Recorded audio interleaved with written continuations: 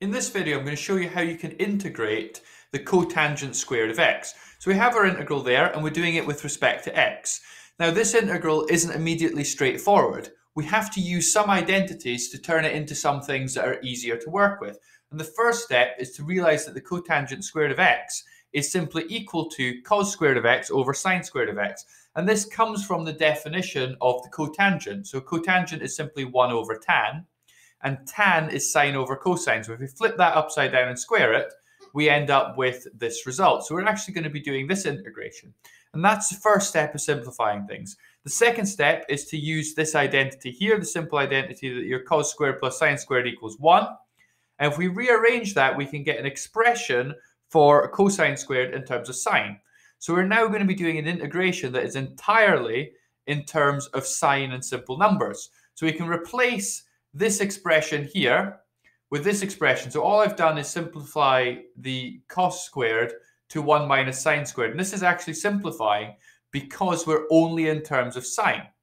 We can then take this expression here and we can split it up. So we're going to split the numerator in two.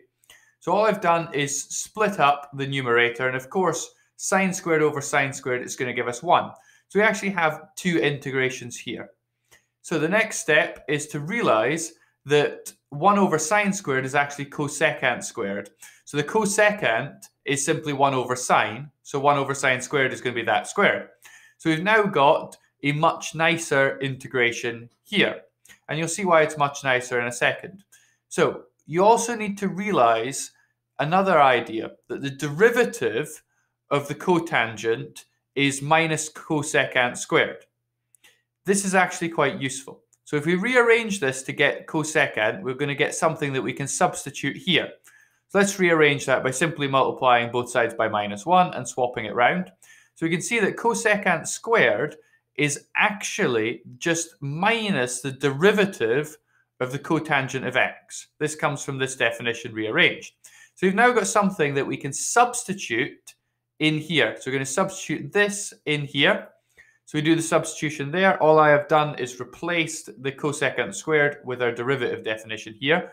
And unsurprisingly, the integral of a derivative just cancels out. So we're actually left with this. So the integral and the derivatives cancelling out, leaving us with minus cot. And then we've just got minus 1 here. When you integrate minus 1 dx, that's giving you minus x. We just add in the constant of integration. So we've actually solved it. The integral of the cotangent squared is simply minus cotangent minus x plus c. And that is our final answer. So hopefully this video is very helpful to you and you can now integrate the cotangent squared of x. Thank you very much for watching.